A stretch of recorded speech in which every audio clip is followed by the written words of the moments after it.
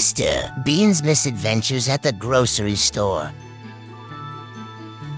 Mr. Bean, with his faithful teddy bear in tow, embarks on a poignant journey to the grocery store, haunted by the memory of a lost shopping list that held sentimental value.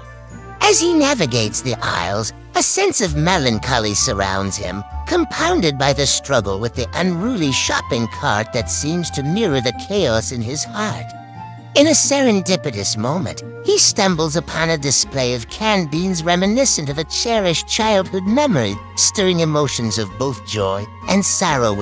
At the checkout, a bittersweet exchange with the cashier ensues as Mr. Bean, in a gesture of vulnerability, attempts to pay with tokens of love and memories, hinting at a past that shaped his quirky persona. The story takes an uplifting turn when, as he exits the store, he rediscovers his lost teddy bear, mending the broken pieces of his heart and leaving the audience with a warm, fuzzy feeling that echoes the resilience of joy over sorrow.